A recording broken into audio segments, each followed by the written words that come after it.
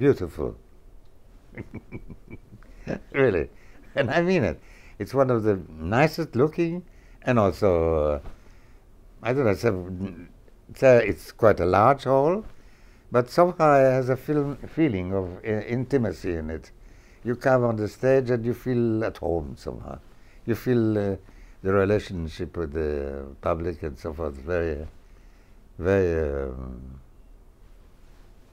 very posh, very near somehow. Yeah.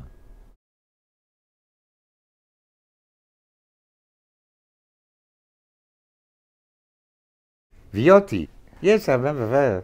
Well, it was very interesting because there was a series of concerts organized at Bay Suntory Hall, maybe, about a concerto, one of the great concertos, in relation with some work of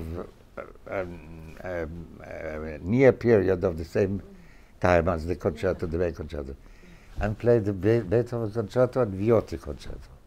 I mean, these two concertos, Viotti a little earlier, were written and played for the first time over 200 years ago now. And a big hall at that time would have been 300, 400, 500 maximum. But in the Suntory Hall, well, there are 2,000 or more. And somehow the Suntory Hall has kept, in spite of its larger, this kind of intimacy, feeling of nearness, for which these concertos were written. We played these concertos 200 years ago in bigger halls. I mean, if you know, if you think that you play in the Albert Hall in London, you know, this enormous thing, you know, but it's also, funnily enough, a place where, depends where you sit, you have a certain form of intimacy, and when you play on the stage of the Albert Hall, you feel very, very comfortable. Well, first of all, I wish to the Suntory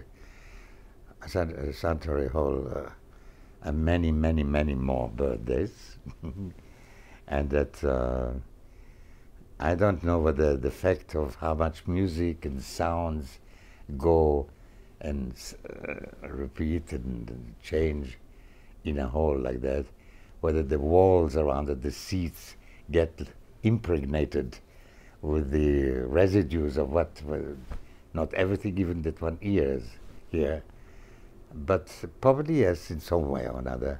And all the history, all the millions and millions of notes, crescendos and diminuendos, piano, pianissimo, and forte and fortissimo, all that all will resound like that and grow into much more like that. And I wish it a long life and a long, happy life in relation to the people who come and sit and listen and the people who play, and all of this becoming one beautiful symphony called Suntory Hall.